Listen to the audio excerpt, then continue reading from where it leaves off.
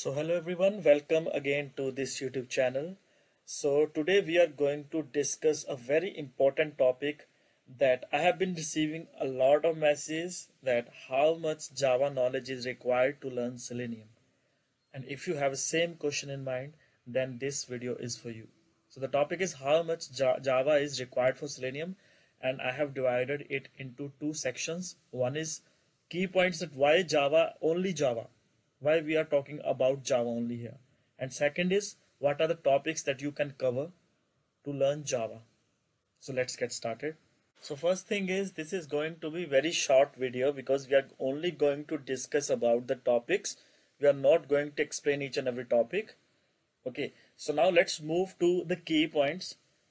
So first of all, why Selenium with Java? So as you know that Java is one of the languages used for writing Selenium automation scripts. So Selenium supports many other languages as well like Python, Ruby, C#, and JavaScript. But Selenium with Java is widely used and preferred language by automation tester compared to other languages.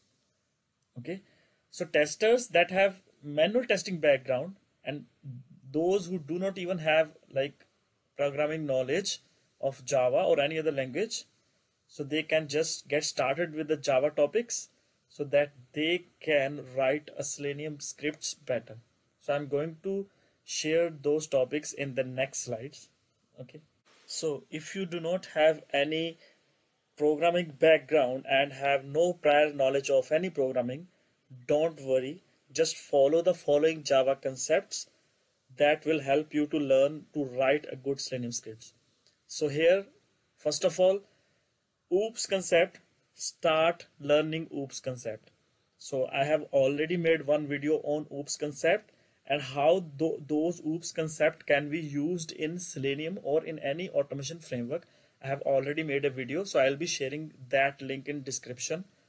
Okay, so then the simple topics like class and objects, then variables, data type, operators, then loops, arrays, and methods. So I'm not going to cover each and every topic in detail. So I'm just saying it and you can simply Google it. You'll get a lot of tutorials.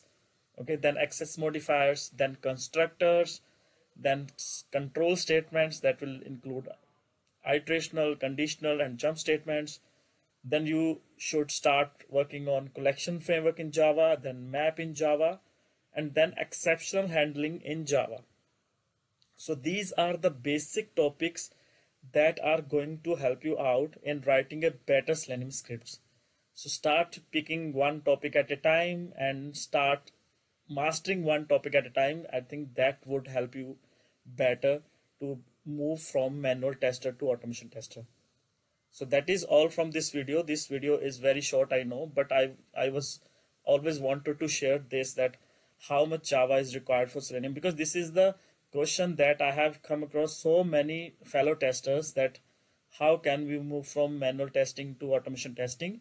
So start learning basic Java, then after that you can gradually start Selenium scripting and gradually start creation of any automation framework and writing reusable code. So I think that would help you better. So that is all from this video. Thank you very much. If you like this video, please do share this.